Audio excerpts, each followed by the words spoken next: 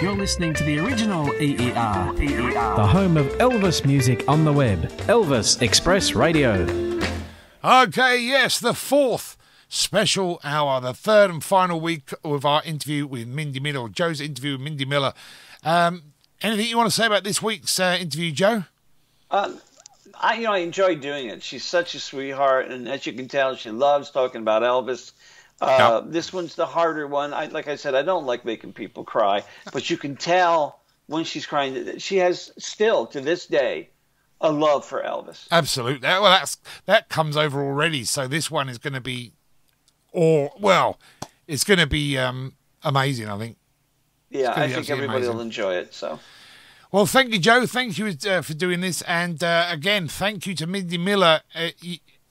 I'm sure we're going to love this just as much as we have the last 2 weeks. And thank you again and again and again. Joe, introduce your interview with the wonderful Mindi Miller for the last time. The third installment of the Mindi Miller interview. Let it go. Okay, I'm back with Mindi. Mindi, we were talking about the last time you heard or talked to Elvis and that. I'm sorry I cut you off. Go ahead, if there's anything else. Yeah, and so the next time that I physically saw him, after that in '77, was at his funeral. I don't know if you want to talk a little bit about that now or save that to the very end. We'll do it now. We'll do it now. How did you find out that Elvis passed? I got a phone call. And my friend at the time called me, and I'd been out driving, and I was driving the car he gave me, actually. And I got into my apartment in West Hollywood, and the phone was ringing, and I picked it up, and I heard this person's voice, and I knew this person very, very well, and I knew the voice very well. And all they had to say was my name. And they said, Mindi. And I just knew. That's all they said. From the tone, from the intonation of the tone of the way they said my name, I just knew. And I said back into the phone, I said, he's gone, isn't he?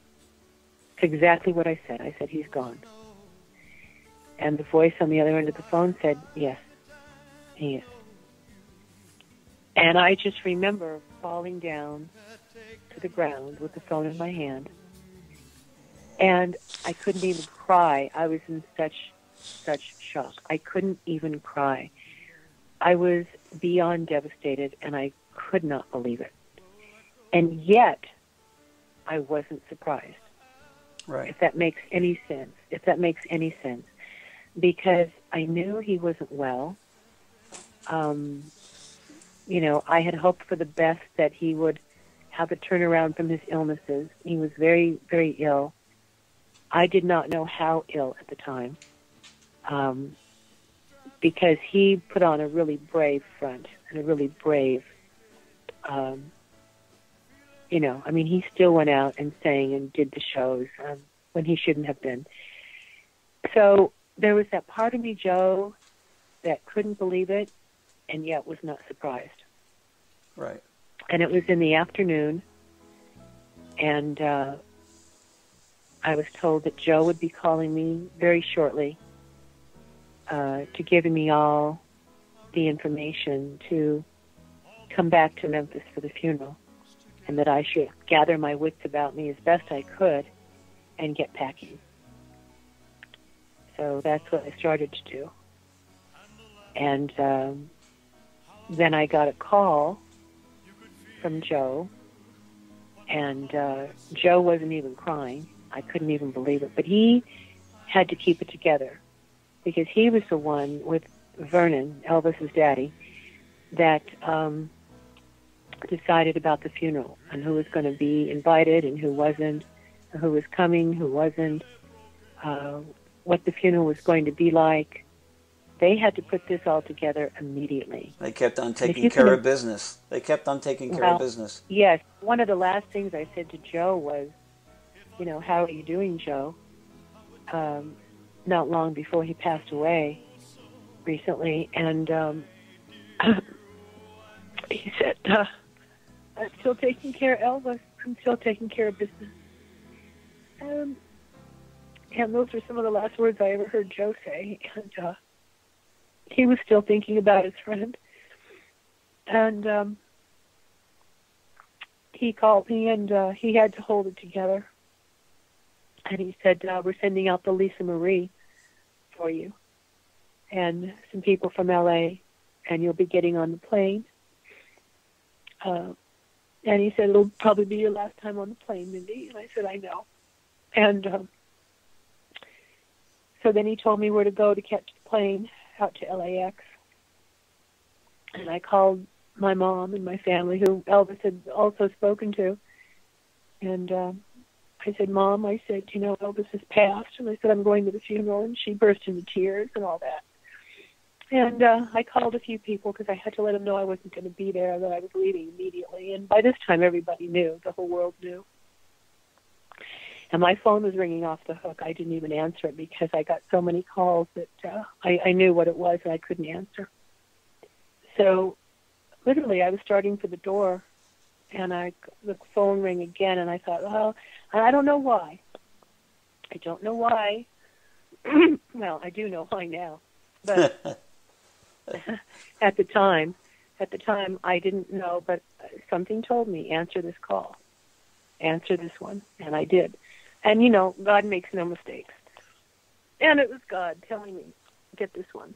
So I picked up the phone, and it was Joe again. And he said, cancel that. He said, I said, what, cancel coming to the funeral? He said, no, cancel going on the Lisa Marie. He said, nobody is allowed on the plane. I said, you're kidding. He said, no. I said, well, what do you mean? And he said, Priscilla won't allow anybody on the plane. He said, so you and Linda and other people will not be going on the Lisa Marie. I said, well, Joe, how are we supposed to get there? And he said, well, we've had to make special arrangements on American Airlines. He said, and they're bumping people off the planes. People are giving up their seats, which makes me cry. People gave up their seats so that we could get on the plane to go to the funeral. And I won't say what I think about that, but that's how we got there. And,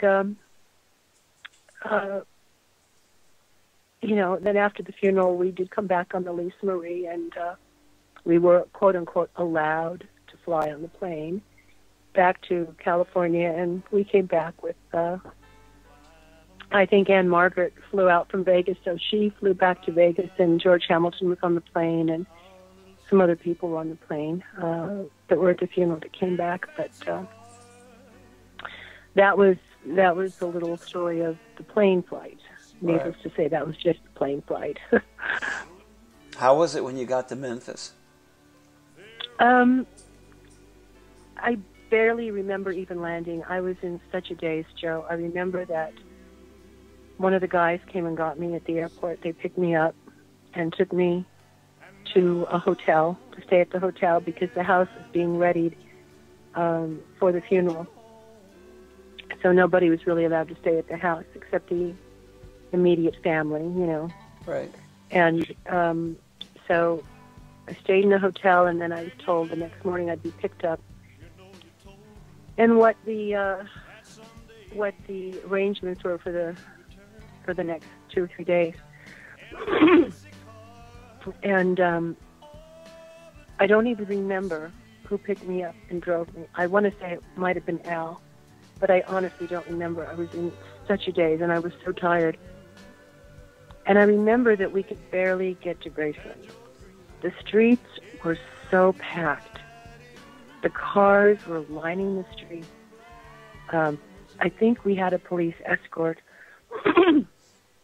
because we couldn't maneuver. We couldn't drive through the streets. And people were lining the streets. People were fainted. People were laying on the streets. They were crying. It was something that I have never, ever seen. I was in complete shock just to see that, not even imagining what I was going to see when I got to the house. And we got to the gates, and we pulled up to the gates, and, you know, they knew who was driving, of course, and he said, I've got Mindy here. and we're coming into the house. So, of course, they opened up the gates and let us in, and people were staring into the car. Well, who's that, and who's in the car, and who got to go? And, we always like that. Well, who's going in? Who's going in? Who's that? Right. And we got into the front, and we did pull up to the front of the house. And cars were lined up in the front of the driveway all the way back down to the gates.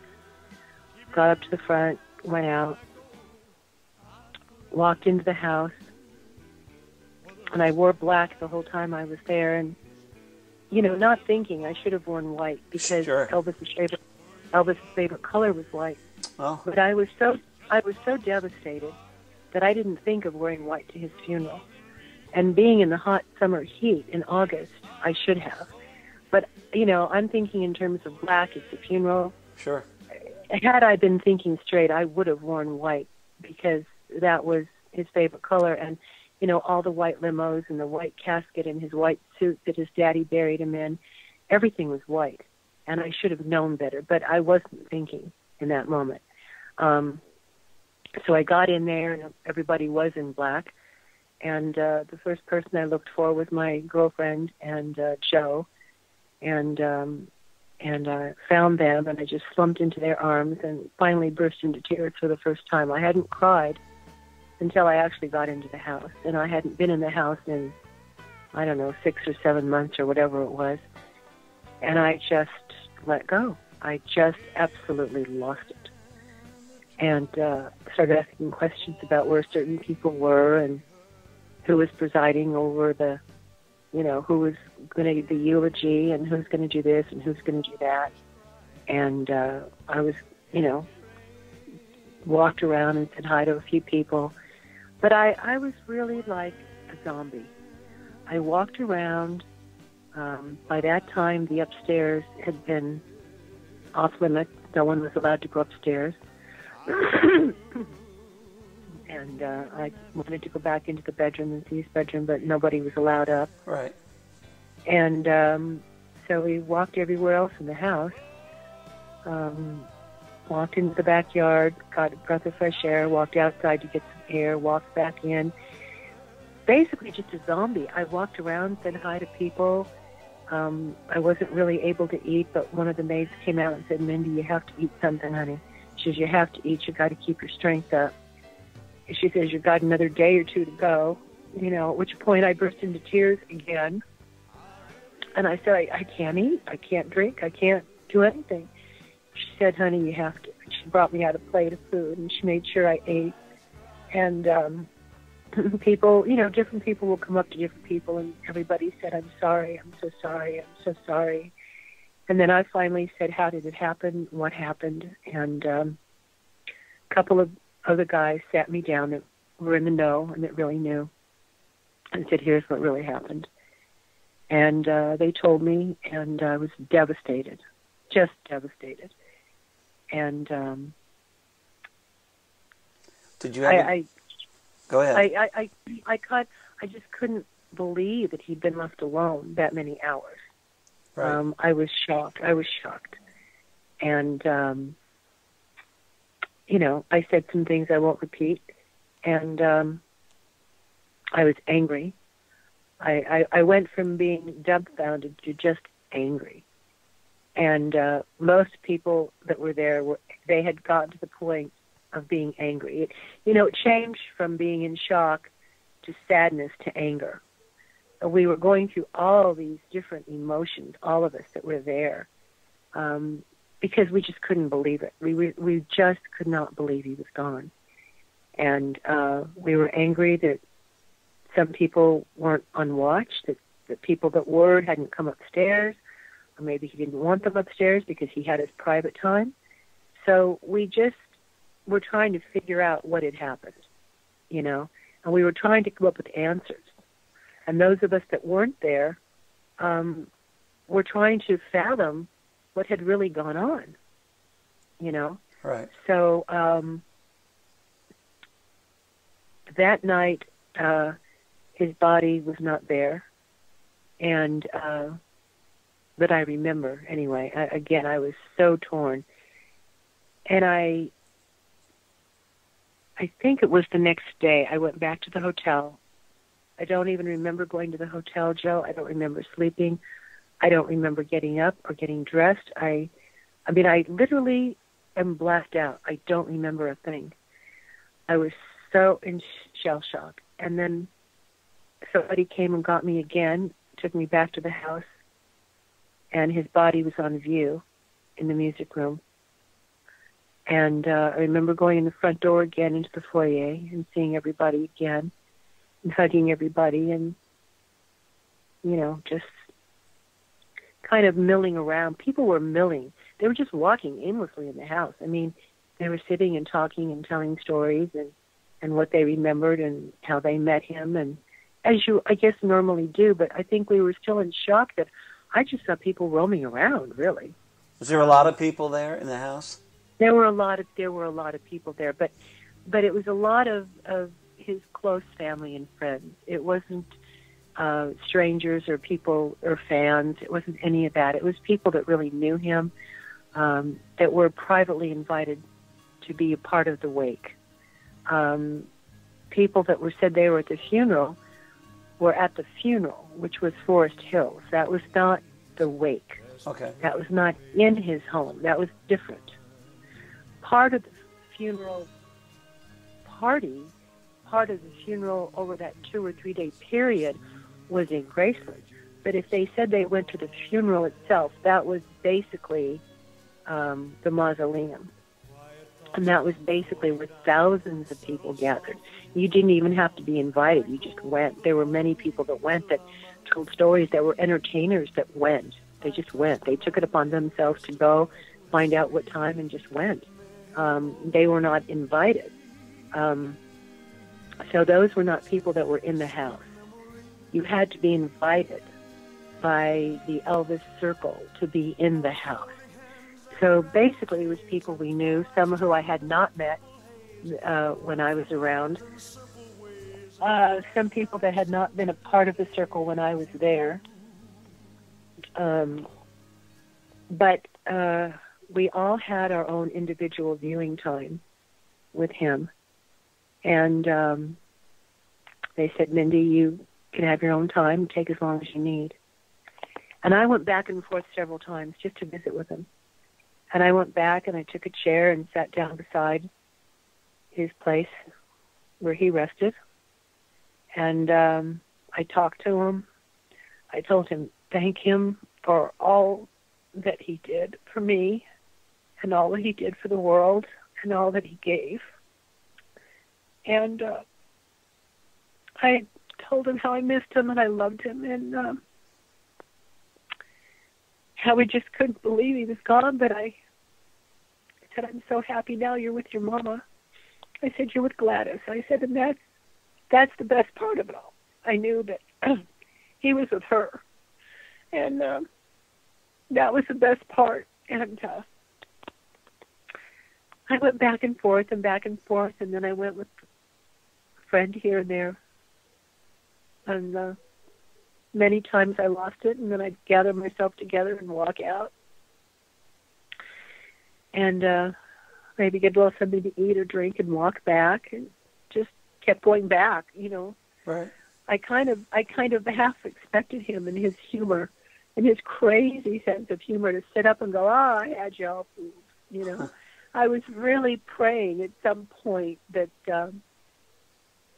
he would, you know, just sit up and go, it's all a game, it's all a bad joke, you know. I really did. I really, really did. And then there were other times, knowing his humor, that he would, you know, be thinking, well, damn, you wore that to my funeral? How dare you? You know, he would say funny things like, well, you're not looking too good, buddy. You know, his sense of humor was so crazy and so sick sometimes in a positive way that he would say things. Even when 80,000 people were passing through for the viewing, there were many times where you kind of chuckle under your breath and say, oh boy, if he could see what this guy's wearing, he would just laugh his ass off, you know, really. Seriously, because that's who he was. When we went to the funeral of one of his friends in Colorado, I remember we were sitting in the pew in the back to the side of the church, again, so that he wouldn't cause commotion or panic or anything, knowing that Elvis Presley is sitting here at the funeral, because nobody knew he was there except the insiders of, the police force. So they sat us back at the side in the pew, and we had dark sunglasses on, and we were bowing our head. And there were so many times during the time we were laughing hysterically, and people thought we were crying. And we were laughing because Elvis had said something so funny that we just burst out, and we had to make it sound like we were crying instead of laughing. And people don't know that side of him. The general public doesn't really know that side of him, that he would do the wildest, craziest things at the wildest, craziest times, and unless you really knew him, you didn't know that part of him. And so who would think that we're, sitting back in the pews and they think we're crying and we're laughing? Because Elvis would say something funny, or under his breath, and everybody around him, the 2 or 3 people that were sitting next to him, would hear him. And he'd say something like, that poor, sorry son of a bitch would, da-da-da-da-da. And we would just howl. We'd be howling. And there was a part of me, Joe, that couldn't but help during the viewing and during people passing by, that he would not be saying something like that, because that was who he was, Well, you silly son of a gun, or whatever. He was. That's who he was. Who he was. Did you get a chance to talk to Vernon? I went up to Vernon, and I had given my condolences, and he was a man shattered. He was just beyond shattered. They had to help him walk. Al had to help me walk.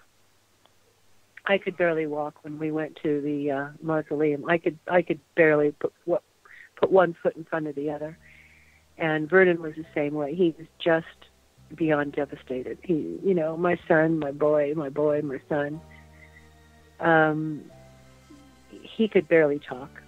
So I did not want to prolong anything. I went up to him and I said, Mr. Presley, I'm so sorry. I'm so sorry. I didn't know what to say, Joe. What do you say? Yeah. Everything has been said by everybody else. And there's only so much the poor man could go through. And so many times he could say, thank you, or I can't believe it. Or, we were really, all of us, I think, were at a loss for words. We could not find the words. We just didn't know what to say other than, well, what the hell happened? And that's when we were angry. I remember the most talking I did was in anger, trying to find out what was going on. Other than that, I was in shock. I said hi to everybody I could, said I'm sorry to everybody that I could.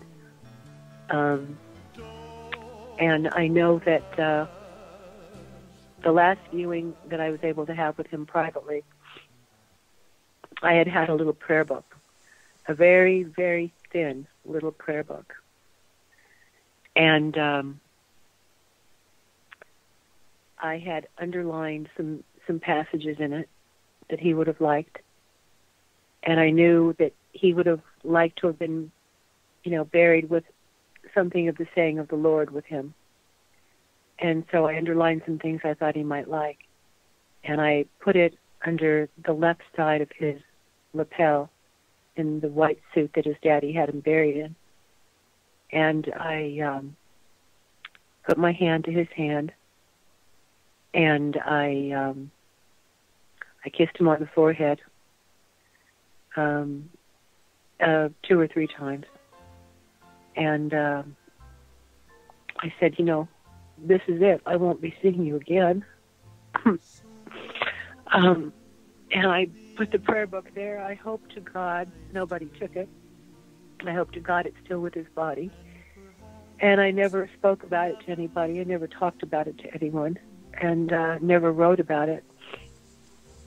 But I hope that he was able to take that little prayer book with him to the other side, and I'm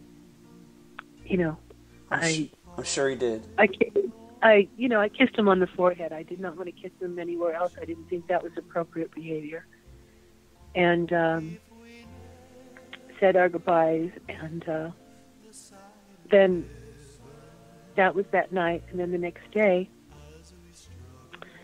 got in one of, I don't even remember which number I was in, the white, they had to send all over the country, as I heard, everywhere, to bring in, I think it was 14 or 18 white limousines. The limousines, yeah, thank you.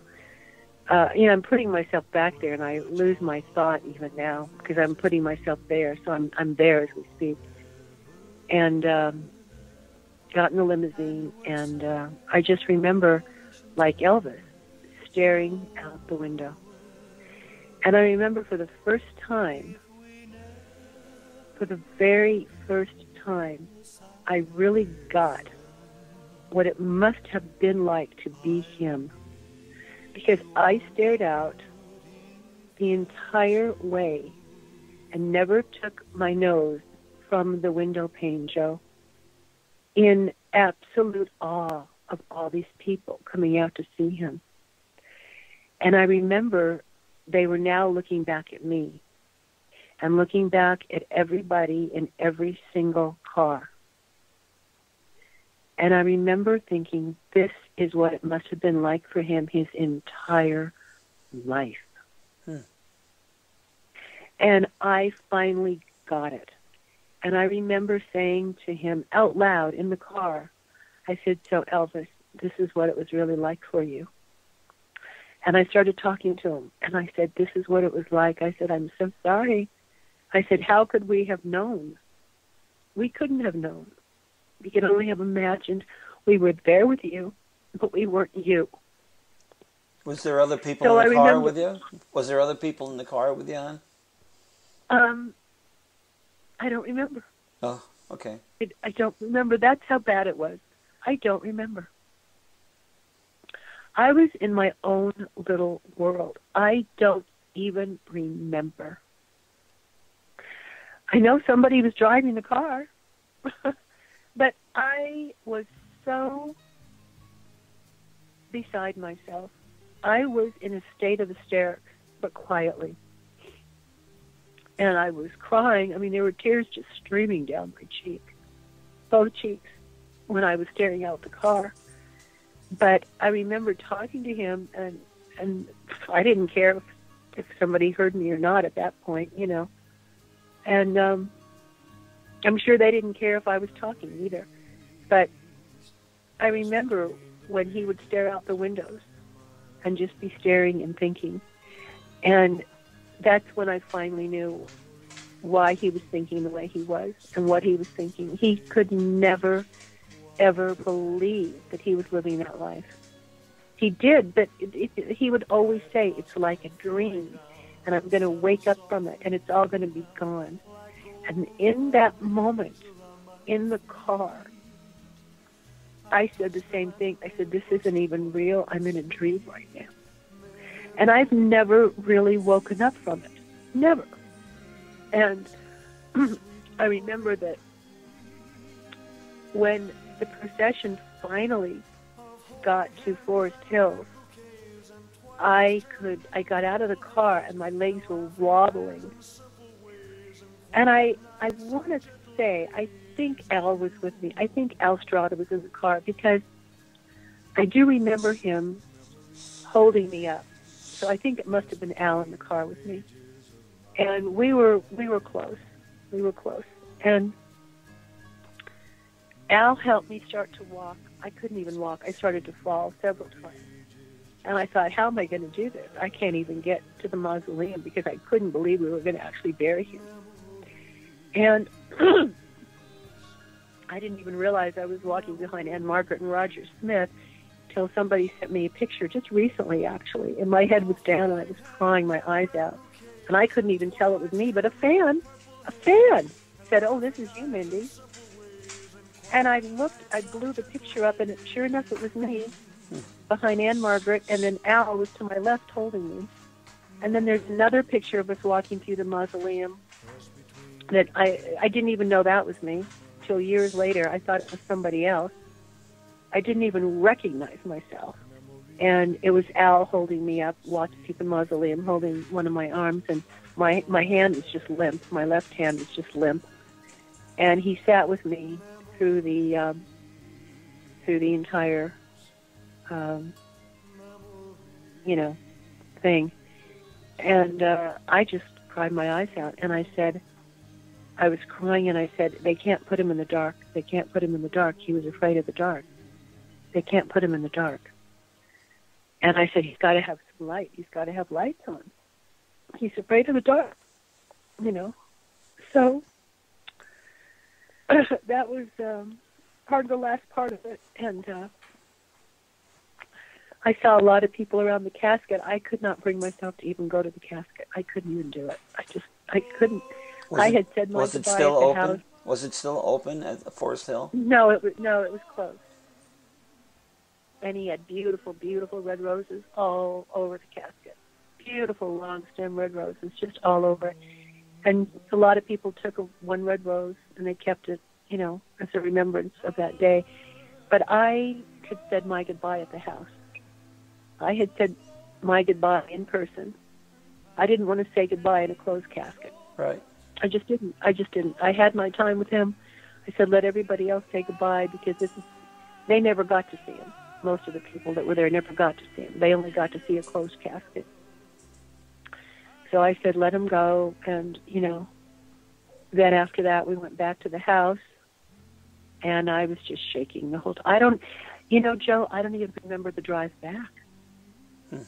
I mean, I'm thinking back now, I don't even remember the drive back.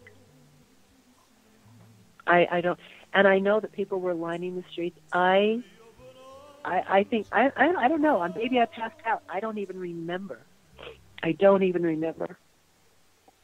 And somehow we got back to the house, and we had the wake, and we had another service. And we sat in the folding chairs and read from the Bible, and we sang, and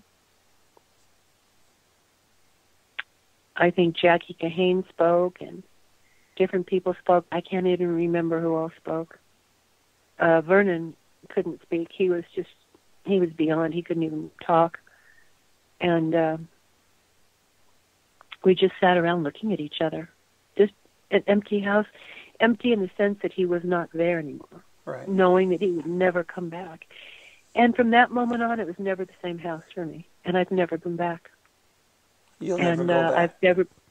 You'll never go back? I don't know that I can't say I'll never go back. I haven't been back since. I've had no desire to go back because it's not the same house. It's all been redecorated. It was not the house that he lived in during the time he was alive at the end. And I kind of wish the house would have been kept that way so his fans could have seen the way he lived toward the end of his life. I think that would have been important for them to see. They can see pictures of it, but to be able to walk through the house as it was when he left, I think would have been very important for his fans to see that. Sure. It doesn't matter what they would have thought of his taste or anybody's taste. It's the way he lived. But it's all been changed, unfortunately. Right. And it doesn't even look like a home that's been lived in. Yeah. So I've had a desire to go back. I have not been to the meditation gardens since they moved him. I don't know if I'll go back next year. I mean, I've been invited to go back. If that happens, I'll go. You must feel better, though. Don't you feel better, though, that he was brought back to Graceland? I do, and I feel a lot better because here's the irony of the whole thing, Joe. The irony is that one of my favorite places, and one of his favorite places, was the Buddhist meditation gardens in Pacific Palisades, which I have visited many times before I knew him, during the time I knew him, and after he passed, which was another thing we had in common. And when he decided to do the meditation garden, he patterned them after the meditation gardens in Pacific Palisades. And ironic that he loved that area so much and what it represented in passing over. And I will tell you that I don't think he ever imagined that he would be buried there in his own meditation gardens that he built. Yeah. Now, isn't that something? Wow. But yet, it stands to reason, because he used to go very often privately, as have I, to the woman who founded this sanctuary in Pacific Palisades, and it's escaping my mind right now. But he used to have many private audiences with her, just one-on-one, and he would drive there himself. He wouldn't even go with the bodyguards. He would get in the car and drive by himself, one of the few things he did by himself, to her place and have private sessions with her, meditative sessions, Bible sessions, meditations about the Yogananda yogis, the prayer system, the belief system. Even though he was a Christian, he was very open to all other religions, and he felt that God wanted him to be open to other religions, because we all, even as human beings, we all believed in our own God of our own understanding. So whether you believe in Moses, or whether you believe in Jesus Christ, or the Buddha, or Zen, or whatever it is, Elvis was well aware and understood that you had to go on your own path, but it was all in a final resting place of heaven. You understand? Right. So he understood this. So he never put anybody's belief system down, saying, well, if you're not the true Christian, or you're not the true born-again Christian, you're going to go to hell. He never saw things that way. And so he was always open to other religions and other teachings, and this is why he was such a voracious reader of other religious teachings, and he looked into everything. And he always said, even at the end when he was wearing the Jewish, Right. high, he says, I don't want to be left out of heaven on a technicality, And there had been those that had said that he was part Jewish, that his mother Gladys was Jewish, but never talked about it, because it wasn't apparently, from the days of Hitler, a good thing to talk about. So, that's open to questionability as well. But,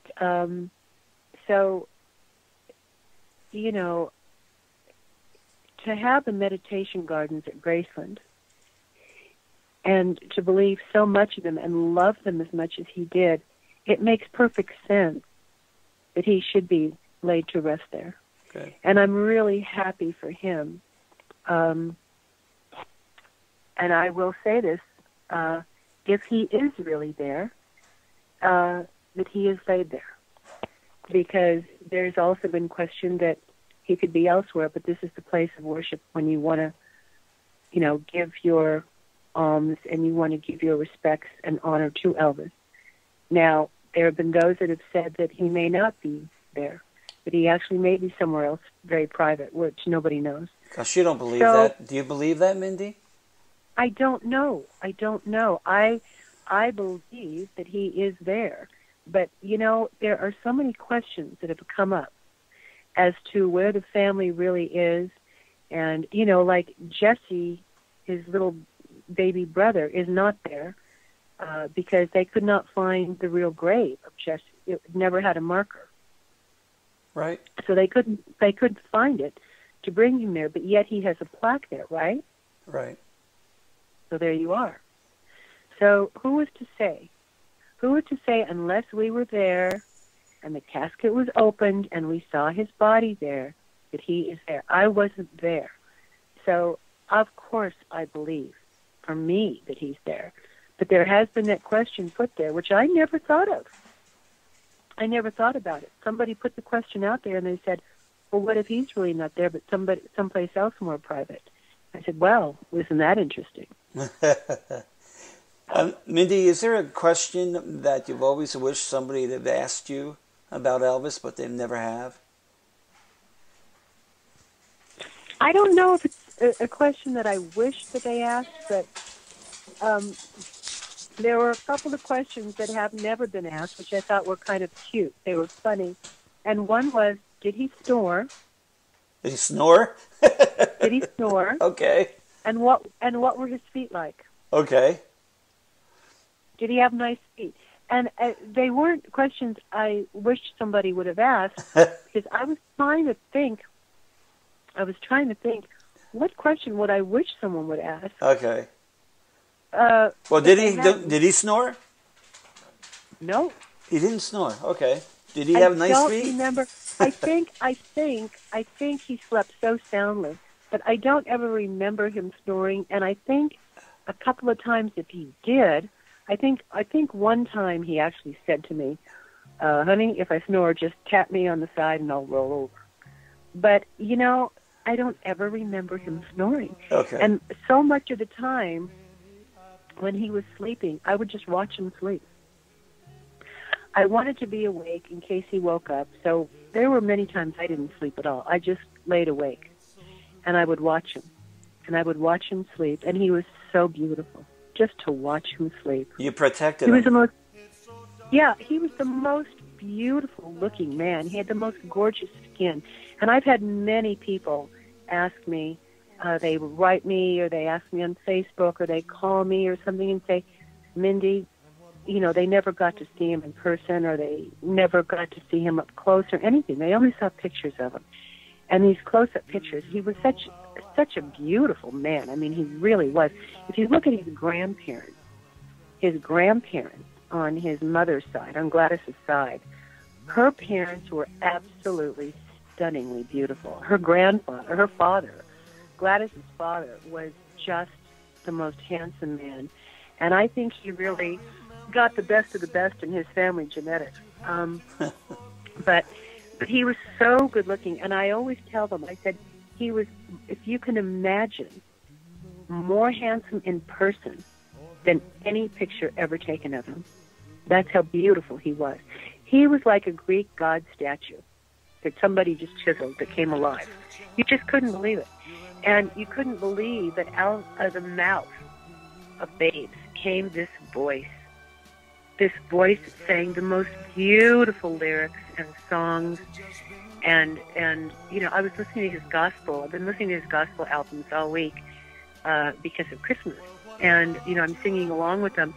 And sometimes I forget what a beautiful voice he had. Because sometimes you keep hearing him sing these silly songs from the movies, Yeah. Rock, hula baby, rock. And yet he'd sing that, and then he'd sing How Great Thou Art, and then he'd sing, Get Down, Sweet Chariot Coming, Let Me Ride, Get Down, and you'd hear his voice, and you'd just, God Almighty, you'd forget that he had such a range of talent, and so I'd be laying there, and I'd kind of sit up and watch him for hours, just sleep. I wanted to make sure everything was okay, that he was in slumber, he wasn't waking up, he wasn't going to the bathroom, and I would just watch him. And I'd be so thrilled just to watch over him. And I don't remember him snoring. Isn't that funny? Yeah. And he did have beautiful feet, everybody. If you're listening, not only did he have the most beautiful, long, expressive fingers, as we all have seen, his fingers were that of an artist. But he had beautiful toes, and he had beautiful feet. And his feet were interesting because he did a lot of karate with them. And so he had to get his feet in certain positions. And I did a lot of Kempo. He had me taking Kempo from Ed Parker. But I had been doing Shotokan karate before I met him. So, of course, we had that in common, too. And when you work a lot with your feet like that, you can get bunions or sores. He had the most beautiful feet because a lot of times he went barefoot, but he wore socks. But he had a range that he could move his ankles and his toes in such a way, much more so than the average person, because of all the karate he did and all the kicking and the things that you do and all the musculature that has to go with your ankle, your feet, and your toes. People forget that. And you don't see that on him. But I saw it because I was used to seeing it, and you do that with your feet and your toes privately when you're training. You always have your feet and your toes and your ankle these wild different positions when you're doing kicks and flies and things, you know. So those are always a couple of questions that nobody ever asked me. Did they try to get, I'm sure a lot of sexual questions come up. Yeah. Yeah, and I think it's wonderful that you keep stuff like that to yourself. I do. I don't answer them. But I'm sure you hear that a lot. I'm sure you do. I don't answer them. I don't go there. It's not what he would have wanted. Good girl. You know, he was a very private man, and I only talk about things that he would have thought funny or sweet or cute, and I don't talk about things that he would never have wanted to discuss. That's not who he was. That's not who and what he was about. He was his own private man in his own way, and I will take that to my grave, and I will respect him in every way that I can to raise his legacy and build his legacy to what it should be, and not in the way that he passed away, and not in what other people choose to remember. He was much, much more than that. Much more than that. Well, you're a wonderful person, Mindy. You're a wonderful person, Mindy, and I got to end this here, but you're a wonderful person. I'm so glad that you did this for us. I'm so glad that you take care of Elvis even still to this day. And I hope that I can come back and ask other questions at other times. I hope that'd be all right. Yes, of course. No, I honor him. I love him to my dying day, and then from beyond the grave. But if I can help in any way to raise him up, that's what I'm doing now. I didn't speak for all these years, but now I guess it's the time. Somebody else put me out there, and I didn't put myself out there. I just want to let everybody know. They've asked me why did I come out, and I said I didn't come out. Somebody else put me out there and thought that I should talk, and so I have, and I am. And I just want to make sure that it's all positive, nothing negative. Good. Now this Elvis Express Radio, and that's Mindi Miller. Take care, Mindy. For your loving way, just promise me, darling, your loving return. Hey, this fire in my soul